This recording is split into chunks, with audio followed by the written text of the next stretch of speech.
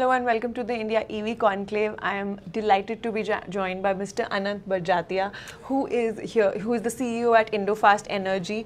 So, charging infrastructure are like the building blocks for any EV ecosystem to sort of take off and to reach to the next level, that inception point to come in.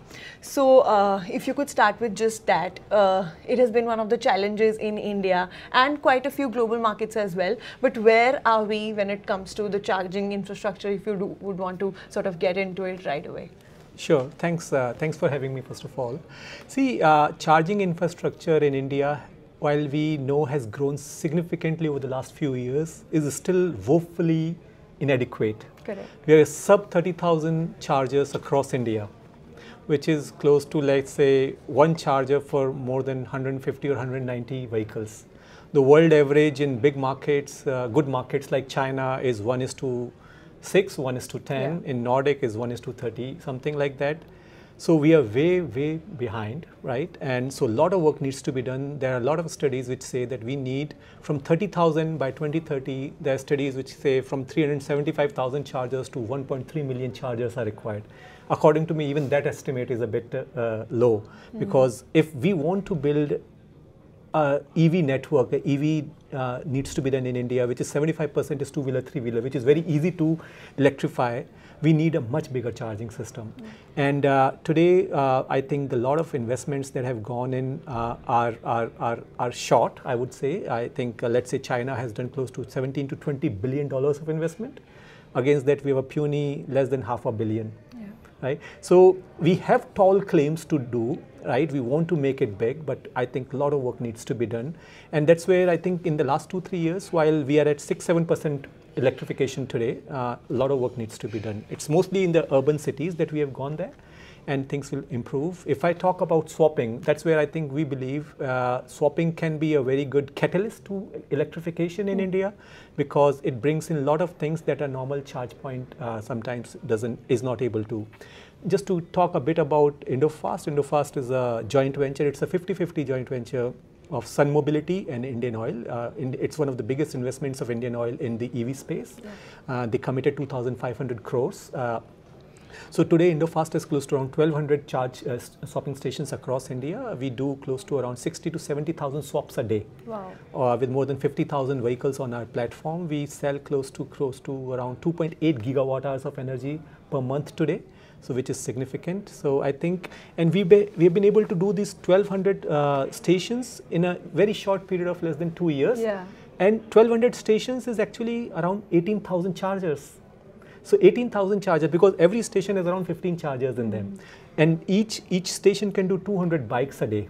So if you think about it, we have a seriously big capacity, and that's how it can be rolled out much faster into urban cities, and that's where I think swapping is playing a very big role in making it, in expediting EV in India. Yeah, one of the biggest challenges that automakers face, because it is, like you said, one of the fundamental issues why the industry is not taking off as fast as we would have liked it, is it's a very capital intensive industry, setting up charging infrastructure both for swappable and fixed batteries. So how to solve for that? Is there like an investment freeze that is sort of I mean, is a deterrent? What is the solution? What is the way out? How should OEMs collaborate a lot more to solve for this?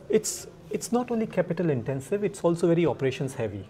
We tend to forget that actually doing an investment is still okay. But most of the times you find in India, a lot of the chargers that you put, they're not working. There's a lot of theft, a lot of abuse.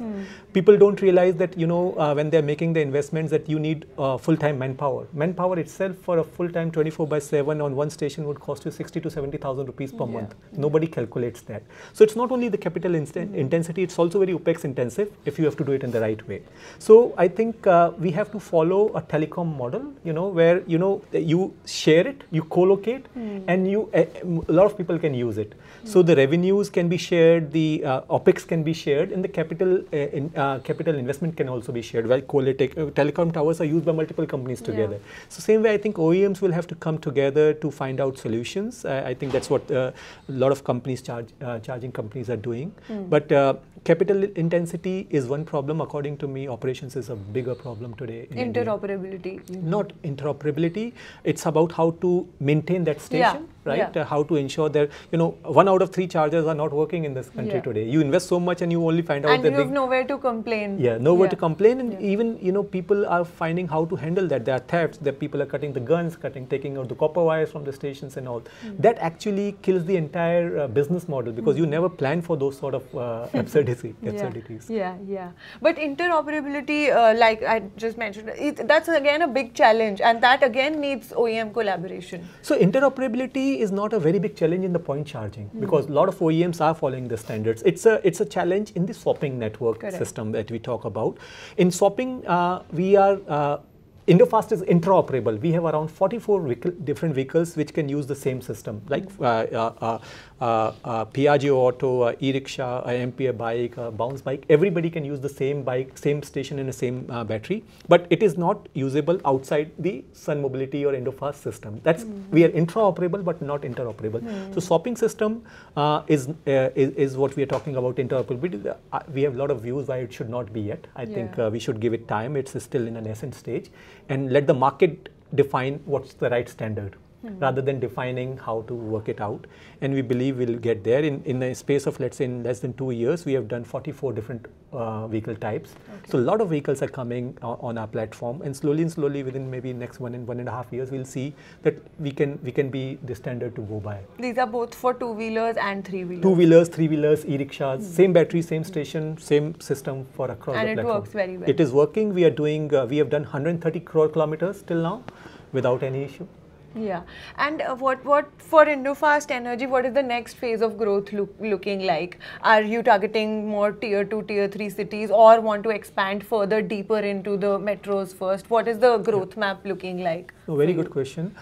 So as of today, we are in 22 cities and with 1,200 stations. Over the next 3 years, we want to do around 15,000 stations across 42 cities, right? And close to 1 million vehicles on our platform. So we will be spending close to 10,000 crores over the next 3 years to set up world's biggest battery swapping network in India, right? So and we will be focusing mostly on tier 1, tier 2 cities, 42 cities in India, and before getting into any other further, because we believe it's an ink blot strategy for us, because somebody who goes for battery swapping, he's dependent on that operator, so he can't go to anybody else. So we want to ensure that once you go for a battery swapping vehicle, that we have enough stations in the vicinity for you to not worry about availability of the battery or the range anxiety. So that's how it's an ink blot strategy that we go with. We go deep into each city. For example, in Delhi NCR, we have close to around 500 stations already. Less than 2 kilometers, you'll find a station. So very, very dense network. In Bangalore, we have 300. In Hyderabad, we have 125. So we are going deeper into each city that we are picking and setting up the network for intra-city good commute. And also when it comes to policy perspective, EVs, battery swapping, batteries are charged differently. EVs are charged at 5%. So that discrepancy, your industry has been fighting for a lot to sort of get that kind of relief and parity from a policy perspective. Yes, that has been a long battle because 18%. So the issue today is, what we are asking the government is give us a level playing field, not treat us like a distant cousin of fixed battery. Because if it is charged, so you can buy a vehicle without a battery today at 5% GST, but if you have to buy a battery, it is at 18%. But when you're buying a fixed battery vehicle, it is coming at 5%. So that creates some, discouragement. So overall, that's what we are asking for. We understand, because GST is a difficult subject. A lot of stakeholders have to come together to arrive at that 5%, because the issue is, I think there is a belief that if you give 5% on battery swapping vehicles, how do you define that it is only used for the vehicle alone, not for anything else? Because the energy sales is at 18%, even for a fixed battery vehicle. Yeah, yeah. So energy sale is 18%. So the idea is, how do we ensure that it's only used for the battery swapping only and not for any other thing? And I think those are the discussions that we are having. We believe that 5%, if it is done, it will be a big boost for the battery swapping industry. And we have given up that proposal, and let's see how it works. Yeah. For India, is battery swapping a better solution for the segments that you target? Three-wheelers, two-wheelers, and is that a better solution? Because even there seems to be a discrepancy, because EV two-wheelers and three-wheelers have really grown tangentially for, like, if you look at last 5 years data. So how do you see the growth vis-a-vis their preference for battery swapping improving? So battery, very good question again. See, battery swapping is a very complex technology, right? And I think now in the last 2 years, what we have seen, we have become a default choice for any B2B fleet operator in the country. So we work with a lot of big fleet operators, and they have realized that battery swapping actually is much more beneficial, much more in terms of TCO, it beats fixed battery anytime. So yes, in terms of because a normal fleet operator uses a bike for, let's say, 3,000 to 4,000 kilometers a month, as against a normal B2C usage is only 500 kilometers. So we have shown it at serious scale that battery swapping works. And also in terms of the TCO, it's 40% better than a petrol, and much better than a fixed battery. But I think we have to bring in the right OEMs at place for it to grow at that scale, and it is growing at a good scale. We have close to already 60,000 vehicles on our platform. We'll be going 100% in the next 6 months. And I think today, overall as a battery swapping industry, we have close to around 5,000 battery swapping stations across India, where big players like Battery Smart and Yuma and Honda and us, we are growing. And I think Honda coming in as battery swapping clearly gives it a boost as well, right? Battery swapping is there for the B2C customers as well. So it's one of the major players that have sort of stepped in. Even Hero has come with a removable battery. So there are, like, slowly it will build up. I think fixed battery has been quite some time. Battery swapping is a new entrant. And it will, I think, it's a bit complex. It's an infrastructure play. It's not an OEM play alone. So it will take some time, but it has a huge potential in terms of, because with the battery swapping, you don't have to worry about the cost of the battery. 40% cheaper than a normal fixed battery vehicle. You don't have to worry about range. It's limitless range. There's no technological obsolescence. In a fixed battery, your battery can go obsolete in 2 years, 3 years time. You buy a 18 lakh rupee vehicle and you realize, oh my God, I should have waited, because earlier I was getting 300 kilometer range. Within 6 months, the OEM comes with a new system, which is like same price, but much better range. In battery swapping, you don't have to worry about it, because the battery doesn't belong to you. So it's like you will keep getting the upgrades as you get in your phone when there is a software upgrade. So there is no technological obsolescence at all. And most importantly, safe. Most of the issues that you face are while charging, right? And when you're charging a fixed battery vehicle at home or wherever, charging in India, the grid system, the phases that you have, the frequent power cuts and all, can take the toll on the battery and also on the safety. In a battery swapping, you're charging it at very dedicated places. They have to be charged. So we have done 130 crore kilometers till now, not one accident. Not one accident to talk about. Nobody else can claim that. And our battery goes in different type of vehicle types, and not wedded to one specific vehicle. That after that also, so the kind of safety that we have shown in battery swapping is different level altogether. Right. So what do you think are the biggest deterrents at this point for the industry? One is obviously taxation, policy parity that needs to be there. What else? Because there needs to be more competition, more players, more price parity for it to make sense from a TCO point of view for the customer. So what else can happen to make that in terms of battery swapping? Yeah. So battery swapping, I think one of the key things is we need to bring in more OEMs, which I think is happening slowly and slowly. OEMs are realizing that it's not a competition, it's a complement.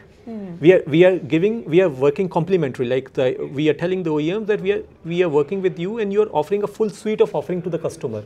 So let the customer decide. You don't decide what the customer wants. Let the customer decide whether he wants a swap or a fixed or a CNG or what. Let the customer decide and give them options. And we are an infrastructure player. We are actually helping them, because if they want to go for a battery swapping, they cannot set up the infrastructure for that. We are there like a Jio or a Airtel, like a telecom operator. You know, you decide what phone to buy, but then which operator to go with. So that's number one. So bringing in more good OEMs, tier 1 OEMs, which is happening now. Second is I think we need to work very closely with the government to set up policies on power. I think the biggest deterrent or the hindrance is how to get the power. For example, a battery swapping station, if it needs a 40 kilowatt, then you need a transformer. That's a very costly affair. And these are different standards across different states. In Delhi, you need up to 200 kilowatt, you don't need a transformer. But in Telangana, you need it less than 20 kilowatt, you need a transformer. Very different. So, and getting a land acquisition and all those. So I think if we are able to settle those issues, that will help a lot. Sure. If you could leave us with Indofast's ambitions going forward, say take a 5-year view, where do you want to reach, the kind of penetration that you see, the kind of growth projections, if you could share with us today? So we want to be in the next 3 years, 1 million vehicles on our platform with more than 15,000 stations, right? We want to be the default choice for anybody buying a two-wheeler today. Today, for example, now nobody thinks of buying a petrol vehicle. Right? Today you think of Ola, Ather, Bajaj. Yeah, it's there in the consideration. So fixed battery is already becoming a default choice. I want to make the default choice a swap choice 2 years down the line, that when somebody wants to buy a scooter, they think of swappable, not a fixed, because swappable is a wiser and a smarter choice. And makes more sense for fleet at this point? It makes more sense if it, see the thing is, if it makes more sense for fleet, because the fleet operators are the one who check for each and every penny. Yeah. If it makes sense for fleet, it will 10 times make more sense for a B2C operator. Because fleet operators, they go by, is it costing 1.21 rupees or 1.23 rupees? That's the depth they go into, because that's the kind of their usage. Right? So if it is making sense for TCO terms for a fleet operator, it will be definitely much better for a B2C operator. Any numbers that you can share in terms of penetration? What is the kind of penetration at this point in fleet for swappable and for B2C customers? So in swappable in the fleet, I would say in the cities that we operate in, I can tell you that the share of wallet of all our customers is more than 70-80% for Indofast. Wow. Like if they have a swap option, they will never go for anything else. So only reason they would go for any other option is because I'm not present there. Okay. Right? Because when you are having a swappable option, then you don't worry about a battery going bad. Let's say if you have 1,000 fleet, let's say in Delhi, how do you park 1,000 scooters somewhere and some batteries go bad, then all the time you're only talking to the OEM that my battery kharab ho gaya. Yeah. Right? Yeah. So the kind of work that goes on checking with the battery and then charging those batteries. For charging, you have to actually rent a space in Delhi. And if you want to rent a space and if you don't have a EV connection, then you're paying 10 rupees. And if you have an EV tariff, then you have to rent it in your name and register in your name. So the multiple things. So once you go for a swappable option, all those issues around charging, around renting goes away. Then you can actually tell your riders to take it home because you don't have to charge. It's safer. And I think so all our customers, I have 70-80% share of wallet. Everybody today wants a swapping in terms of fleet. So in B2B, we are established that way. We are a default choice. In B2C, we're taking the first steps. We're not there yet today. Because very few OEMs have that. Very few OEMs have there, and you know, we were first of all trying to prove our own things first and setting up the network. For a B2B, you can start with small network and then grow it. For a B2C, you need a network already in place. Let's say you will not buy a scooter till the time you're sure that there is enough network coverage. Yeah. But a B2B player will only tell me, just put one station there, I can start it from origination there and I can slowly build it up. Yeah. And word of mouth is stronger there. Yes. Yeah. So the ball is now in your court to expand more stations, get into more cities, get deeper into the markets that you're in. Very nice. All the best. Thank you so much for spending time with us.